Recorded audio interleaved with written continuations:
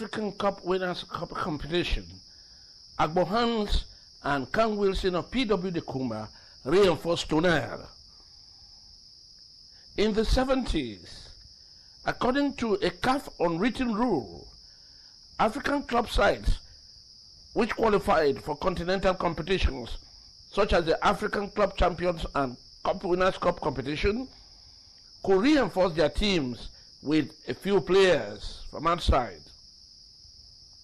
On that score, in 1976, when Tonnerre was engaged in the second edition of the Cup Winners' Cup competition, the team used Agbor and Kang Wilson, both of PW Kumba, to reinforce their side.